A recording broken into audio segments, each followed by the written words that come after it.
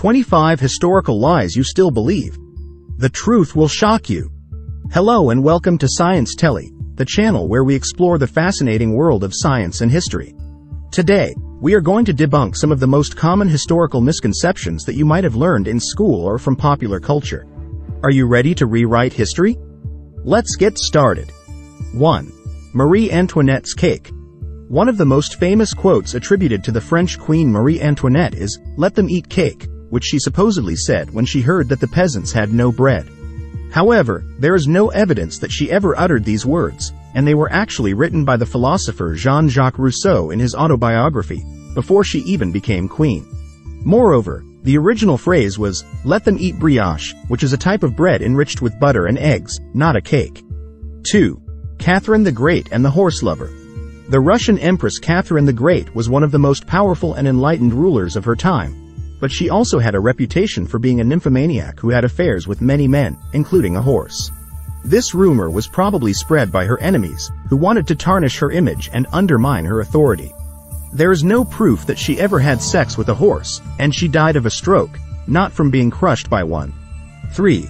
Jean-Jacques Rousseau's words. Another famous quote that is often misattributed to Jean-Jacques Rousseau is, "Man is born free, and everywhere he is in chains." This is actually the opening line of his book The Social Contract, which he wrote as a political treatise, not as a personal statement. Rousseau himself was not a champion of freedom and democracy, but rather a supporter of authoritarian and paternalistic government. He also abandoned his 5 children to an orphanage, which contradicts his ideal of natural goodness. 4. Ninjas and their popular attire. Ninjas were covert agents and assassins in feudal Japan, who specialized in espionage, sabotage, infiltration, and guerrilla warfare. They are often depicted in movies and comics wearing black suits and masks, with various weapons and gadgets. However, this is a modern invention, and not historically accurate. Ninjas did not wear black, but rather blended in with their surroundings, wearing ordinary clothes or disguises. They also did not use flashy weapons, but rather simple and practical tools, such as daggers, ropes, and shuriken. 5. John Brown's mental health. John Brown was an American abolitionist who led a raid on the Federal Armory at Harper's Ferry, Virginia, in 1859, hoping to spark a slave rebellion. He was captured, tried, and hanged for treason, murder, and inciting insurrection. He is widely regarded as a martyr and a hero by many, but also as a fanatic and a terrorist by others. Some have suggested that he was mentally ill, suffering from bipolar disorder or psychosis. However, there is no conclusive evidence to support this claim, and his actions and words were consistent with his religious and political beliefs. 6. Benjamin Franklin and the turkey. Benjamin Franklin was one of the founding fathers of the United States, and a polymath who excelled in science, diplomacy, and literature. He is also credited with proposing the turkey as the national bird of America, instead of the bald eagle, which he considered a bird of bad moral character. However, this is a myth, based on a letter he wrote to his daughter, in which he criticized the design of the Great Seal of the United States, which featured an eagle. He did not suggest the turkey as an alternative, but rather praised its courage and intelligence. 7. Hitler's troops and the Russian winter. Adolf Hitler was the dictator of Nazi Germany, who initiated World War II and orchestrated the Holocaust. He invaded the Soviet Union in 1941, with the largest and most powerful army in history, but failed to conquer it, and suffered a devastating defeat. One of the main reasons for his failure is often attributed to the harsh Russian winter, which froze and starved his troops. However, this is an oversimplification, and ignores the other factors that contributed to his defeat, such as the resistance and resilience of the Soviet people, the strategic and tactical blunders of the Nazi command, and the superior and innovative warfare of the Red Army. 8. Sir Walter Raleigh's cloak. Sir Walter Raleigh was an English explorer, soldier, and courtier, who was famous for his expeditions to the Americas, and for introducing tobacco and potatoes to England. He is also known for his alleged gesture of laying his cloak over a puddle for Queen Elizabeth I to walk on. However, this story is probably a legend, and not based on any historical evidence. It first appeared in a biography of Raleigh written by Thomas Fuller in 1662, more than 60 years after Raleigh's death, and was likely embellished to portray him as a gallant and loyal servant of the Queen. 9. American Indians' lifestyle. American Indians, or Native Americans, are the indigenous peoples of the Americas, who have a rich and diverse history and culture. They are often stereotyped as living in tipis, hunting buffalo, and wearing featherhead dresses. However, this is a gross generalization, and ignores the fact that there were hundreds of different tribes and nations, each with their own customs, languages, and traditions. They lived in various types of dwellings, such as longhouses, wigwams, pueblos, and igloos, and practiced various types of agriculture, trade, and warfare. 1-0. Who built the Egyptian pyramids? The Egyptian pyramids are ancient monumental structures, built as tombs for the pharaohs and their consorts. They are among the oldest and largest man-made structures in the world, and are considered one of the 7 wonders of the ancient world. They are often associated with slavery, and the popular belief is that they were built by thousands of oppressed and exploited workers, who were forced to labor under harsh conditions. However, this is a misconception, and recent archaeological evidence suggests that they were built by skilled and paid workers, who were well fed and cared for, and who took pride in their work. 1-1. Middle Ages life expectancy. The Middle Ages, or the medieval period, spanned from the 5th to the 15th century, and marked a transition from the ancient to the modern world. They are often portrayed as a dark and dismal time, characterized by ignorance, superstition, and violence. One of the indicators of this is the low life expectancy, which is commonly assumed to be around 30 years. However, this is a misleading statistic, and does not mean that most people died before reaching 30. It is an average that is skewed by the high infant and child mortality, which was common at the time. If one survived childhood, one could expect to live into their 60s or 70s, which is not much different from today. 1-2. Medieval folks and their chastity belts. Chastity belts are devices that are designed to prevent sexual intercourse or masturbation by locking the genitals of the wearer. They are often associated with the Middle Ages, and the popular belief is that they were used by men to ensure the fidelity of their wives or daughters, especially when they were away on crusades or wars. However, this is a myth, and there is no evidence that chastity belts were ever used in the Middle Ages. They are a product of the Renaissance and the Enlightenment, when they were invented as jokes, satires, or fictions, to mock the perceived prudery and hypocrisy of the medieval morality. 1-3. Paul Revere. Paul Revere was an American patriot, silversmith, and engraver, who is best known for his role in the American Revolution. He is famous for his midnight ride, in which he rode from Boston to Lexington, warning the colonists that the British were coming. However, this is a simplified and exaggerated version of what actually happened. Revere was not the only rider, but one of many, who were part of a network of spies and messengers. He did not shout, "The British are coming," but rather used a more discreet code, such as, "The regulars are out." He also did not reach his destination, but was captured by a British patrol, and had to escape. 14. George Washington's cherry tree. George Washington was the first president of the United States, and one of the founding fathers. He is revered as a symbol of honesty, integrity, and leadership. One of the stories that illustrates his character is the cherry tree incident, in which he confessed to his father that he had chopped down a cherry tree, saying, "I cannot tell a lie." However, this story is a fabrication, and not based on any historical fact. It was invented by a biographer named Mason Weems, who wanted to create a moral example for children, and who also made up other anecdotes about Washington's childhood. 1-5. Lady Godiva's infamous horse ride. Lady Godiva was an Anglo-Saxon noblewoman who lived in the 11th century. She is famous for her legendary ride, in which she rode naked through the streets of Coventry, to protest against the oppressive taxes imposed by her husband, the Earl of Mercia.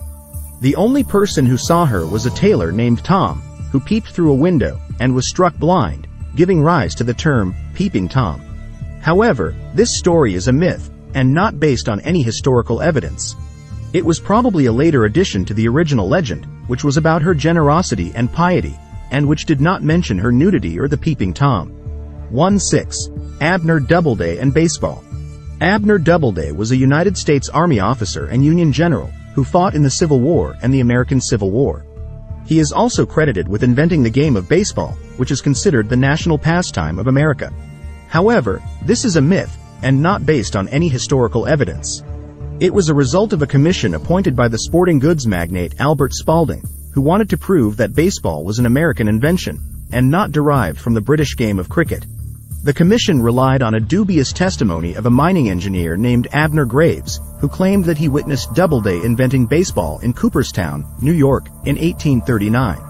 However, there is no proof that Doubleday was ever in Cooperstown, or that he had any interest in baseball. 1-7. Salem Witch Trials. The Salem Witch Trials were a series of hearings and prosecutions of people accused of witchcraft in colonial Massachusetts, between 1692 and 1693. They resulted in the execution of 20 people, 14 of them women, and the imprisonment of hundreds more.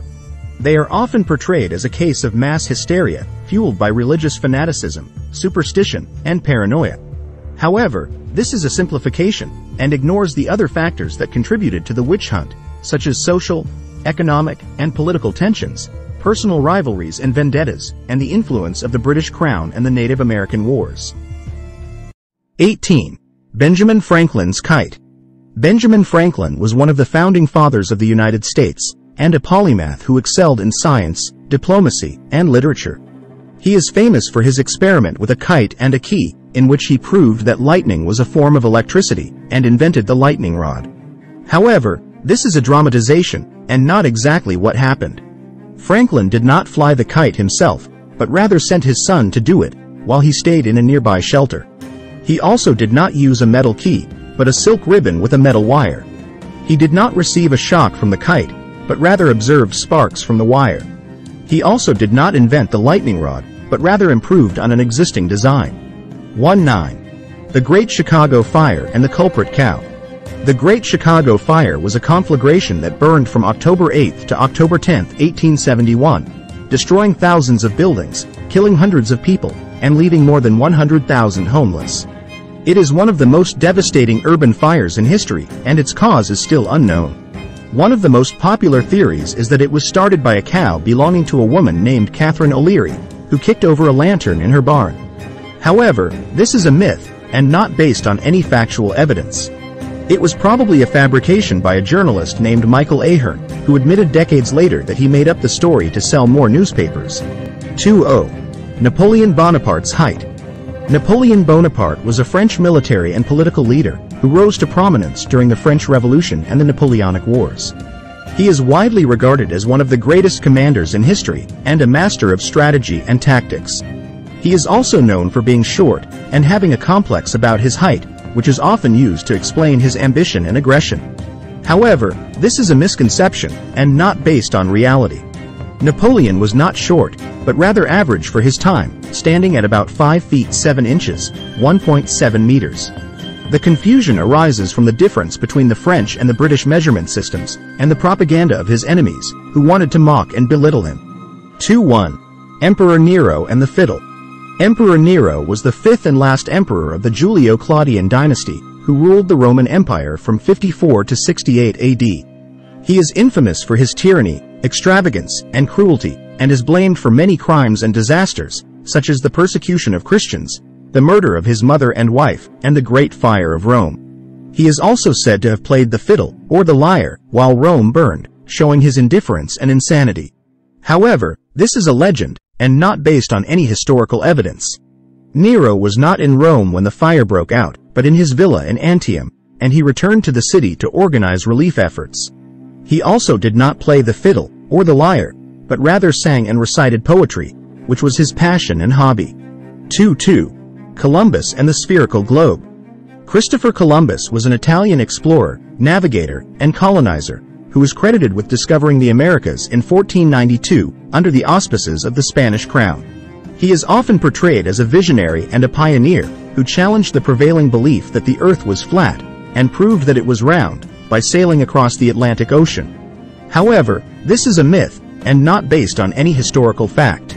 Columbus did not discover the Americas, but rather encountered them, as they were already inhabited by millions of indigenous peoples who had their own cultures and civilizations.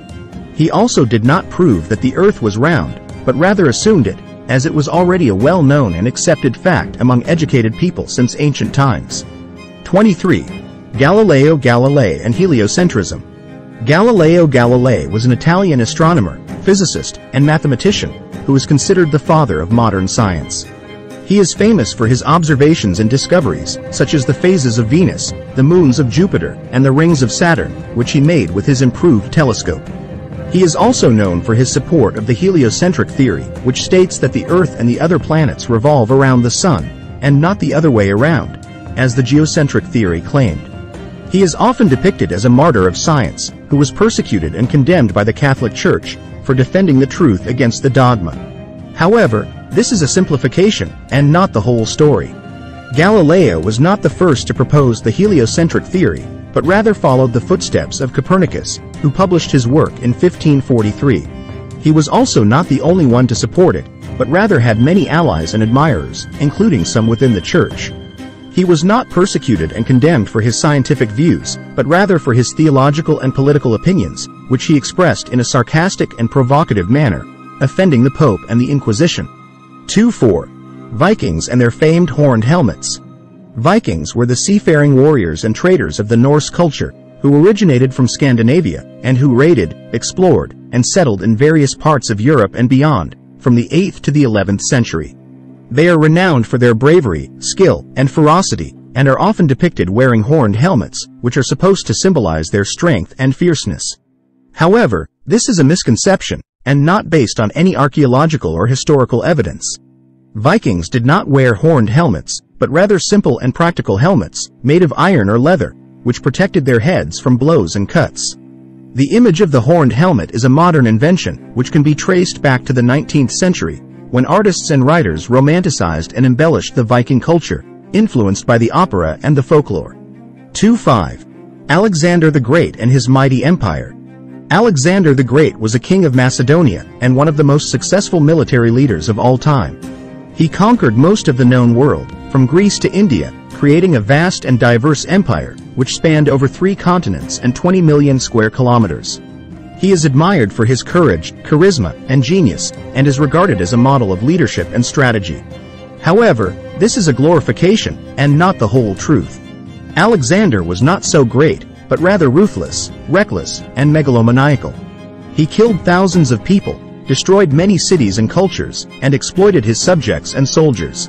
He also did not create a lasting empire, but rather a fragile and unstable one, which collapsed soon after his death, and was divided among his generals and successors. We hope you enjoyed this video, and learned something new and surprising about history. Remember, history is not always what it seems, and sometimes we need to question the sources and the motives behind the stories we are told. If you liked this video, please give it a thumbs up, and subscribe to our channel for more amazing content. Also, don't forget to share your thoughts and comments below. What are some other historical misconceptions that you know of? Let us know, and we might feature them in our next video. Thank you for watching, and see you next time on Sciencetelly.